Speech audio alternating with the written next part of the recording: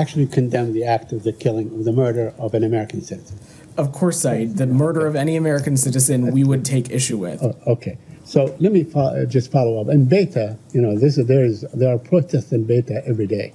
And in fact, 14 have been killed in the last maybe 12 months or so.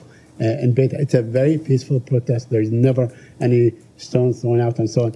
There are actual eyewitnesses that saw exactly what happened. So do you suspect that maybe there's some entity or some other person that have fired the shot other than an Israeli soldier? Saeed, I think you and other colleagues, of course, this is your briefing. You can ask as many questions as you would like. You can ask the same questions as many times if you would like.